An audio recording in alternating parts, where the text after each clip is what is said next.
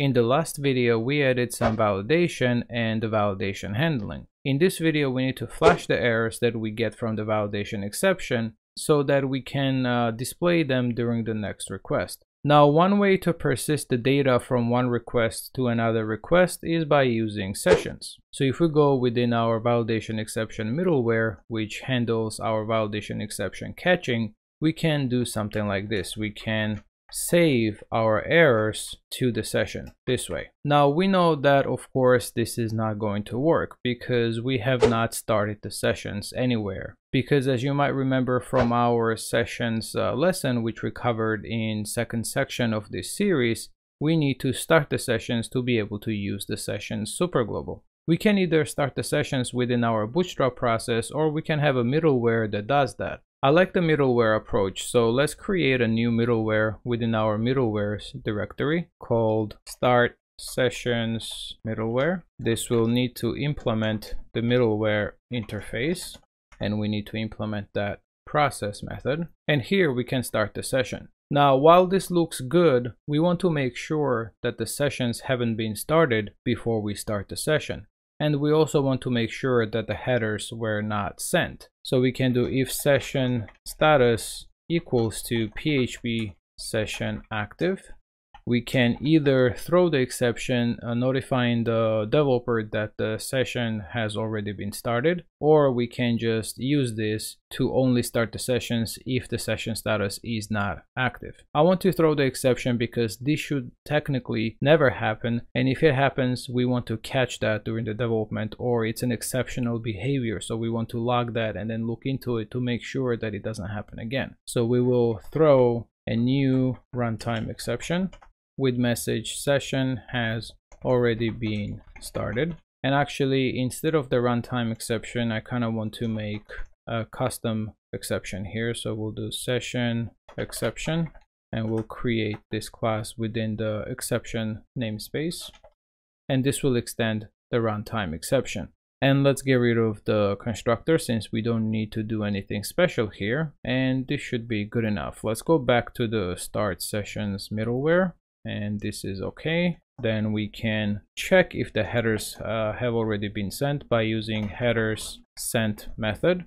And this header sent method has two required arguments, and they're passed by reference. So we need to just kind of create these empty variables. We don't really care. What happens is that these get set to the file name and the line where the headers were sent. So if you wanted to log that, you could do that. So we can close that out. And we'll just create this variable here, file name and line. And if the headers were sent, we'll throw new session exception with message headers already sent. All right, and then finally we start the session, and then we want to continue processing our request. So we can do something like response equals handler handle our request, and then we'll return this response. Now in between this, we need to save the sessions by calling the session write close function. The reason we are adding this is to sort of release the lock so that if there are any concurrent writes to the session, it is not holding up the script. Without it, the sessions are saved at the end of the script, but the way we're doing it here is that we start the sessions, we process the requests, and then on the way out, we save the sessions and then end it. Because as you might remember from the Slim PHP middleware documentation, there is that nice diagram there that explains how the middlewares work. We're starting from the outer middleware, running through all the middlewares all the way to the app. And then on the way out, we're starting from the inner middleware all the way to the outer middleware. So in most cases, this is probably not needed, but it is a good idea to have it in certain cases where you want to make sure that it's not holding up the script by having locks on the session. All right, so we're done with this middleware. Now we need to register it within our middleware config. So let's open middleware.php, and we're going to add that right here. And let's actually get rid of these comments so that it looks nice. So let's test this out now to make sure that it actually works. We can just simply dump the sessions for now within our auth controller where we're rendering the register view. So we can just simply do var dump session just to see if it's saved properly. So let's open the browser visit localhost port 8000/register, and sure enough, we're getting an empty array initially because we haven't set any of the sessions yet. Let's hit the register on empty form and try to submit it. And as you can see now, the errors are set within the sessions. All right, so now how do we get this to the view? We need to be able to access these errors within our Twig template so that we can then maybe display them under the individual fields. One way we could do this is we could simply pass down the session errors as parameter right here. So we could do something like errors, session, errors, and then if nothing, just pass down an empty array. But the downside of this is that we'll have to do this for every single view that we're going to have. So if we're going to have some validation errors for login view, then we'll have to pass down this in here as well, and so on. Another solution is that Twig actually has a feature where we can pass down some parameters globally. So what we can do is that we can actually create another middleware that gets the errors from the session and then passes them down to all the Twig views globally using that Twig feature. So let's add a new middleware here. We'll call this validation errors middleware. Again, this will implement the middleware interface. Let's add that method. Then within here, we need to check if the errors is set within the session. So we can do if not empty session errors. Then we need to pass down the errors globally to all the Twig templates. And we can do that by using add global method on the Twig environment. So we need access to the Twig instance. Because we are binding the Twig in our container, we can actually inject that as a dependency in our constructor here. So we can do private read-only Twig, and then in here we can do this Twig get environment, add global, and let's call this errors, and we'll pass it down this way. And then we just need to continue with the request. So we need to process the request. So we'll do return handler handle our request, and this is good. Let's now register this middleware in our middleware config. We'll add it right here, and now let's open the register Twig template and try to dump the errors parameter within the template. We can do that by simply accessing the errors parameter that gets passed, and we can apply JSON encode function to it. Let's open the page. Let's refresh the page. And as you can see, this is from the controller, and then we're getting the JSON encoded one from the Twig template. Let's actually get rid of the one from the controller. Let's remove this. Let's also get rid of this. Let's refresh the page. And as you can see, we're able to access the errors within the Twig templates without individually passing them down within our controllers.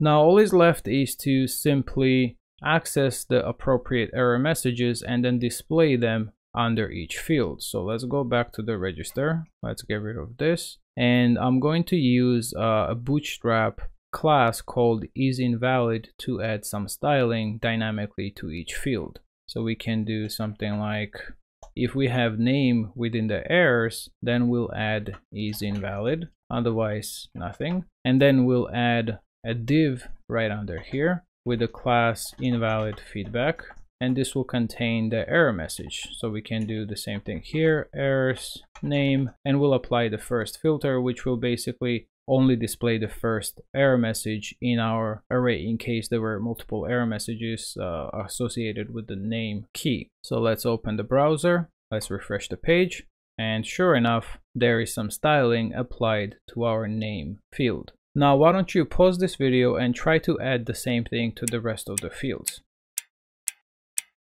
I've added this off the recording, so as you can see, I've added the one for the email, for the password, and for the confirm password. So let's refresh the page now to confirm that that works. And sure enough, we're getting some nice UI on all of the fields. Now, we probably want to make the errors go away on the next refresh, because if I keep on refreshing, these errors are not going away. And I want to make these errors go away after I refresh the page. We only want to display it one time. So basically, we want our errors to be flashed in the sessions one time only for the next request. What we can do in this case is that we can unset the errors within the session after we retrieve it within our validation errors middleware. So in here, we can simply create the errors variable and set it to the errors from the session. And then we can pass that to our twig templates, and we can simply then unset that session like this. Now, if we go back to the page and refresh, we need to refresh one more time. And as you can see, the errors are now gone. Let's click on register. The errors are back, but if I refresh, they're gone. Now let's fill in some parts here. I'll fill in this and maybe some password. Let's hit register. And as you can see, only email and confirm password are marked as invalid. As you might have noticed, after I submitted the form, it brought us back with the validation errors, which is good, but it also cleared up the form. It removed my name. So if I fill in name, email, and then I hit register, and it redirects us back to register with the errors, it is removing those values from these fields. And that's kind of a bad user experience where you're forcing the users to fill out the form again from the beginning. Imagine you had 20 input fields here, and then they would have to fill out 20 input fields every single time there would be an error in one of them. So what we want to do is that we want to keep the fields filled in whenever user is redirected back due to some validation errors. One thing we can do to solve this is that within our validation exception middleware, wherever we're adding the errors to the session, we can also add the post data to the session. That way, the post data will be available within the next request after the user is redirected. So we can do basically something like session old